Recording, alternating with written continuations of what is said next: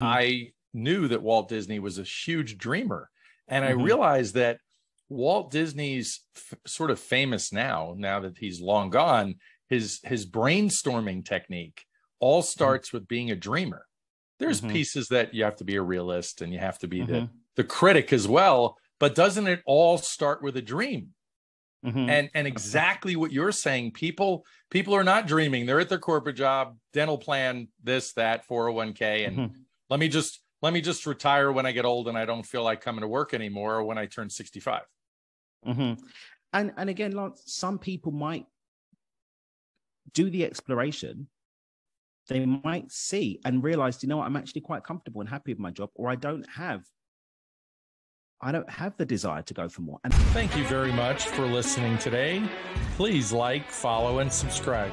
This is Lance Graulich. Until next time.